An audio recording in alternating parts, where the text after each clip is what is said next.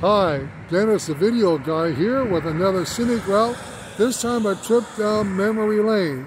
I'm in Pekin in front of what used to be a local diner called Andy's that had delicious chicken noodle dinners and fried chicken when I was a youngster, and then breakfast with my wife and my two daughters.